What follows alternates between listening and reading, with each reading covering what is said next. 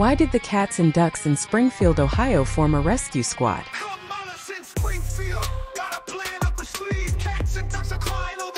Because when the migrants hit town, they knew they'd need persistence and quackticks to save them.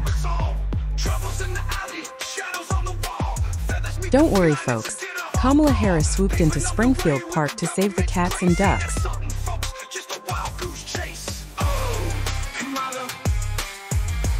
By generously providing them with fentanyl for the pain while they were being eaten.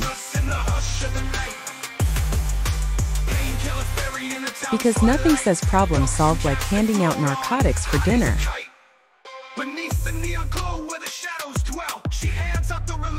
When the cats and ducks heard they were on the menu for some hungry migrants,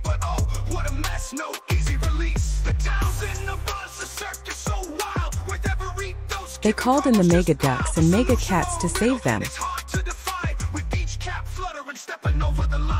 Mega Cat and Mega Duck teamed up to guard the park from Kamala, who's one quack away from losing the election. Together they saved the day, and all the ducks and cats celebrated by eating migratory fish instead. Perfect victory.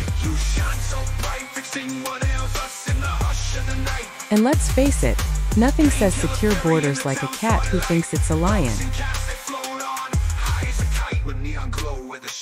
And a duck who's one quack away from running for office.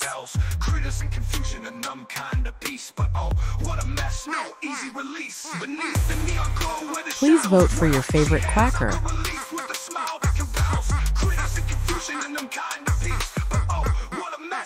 Please vote, don't let the quackers win.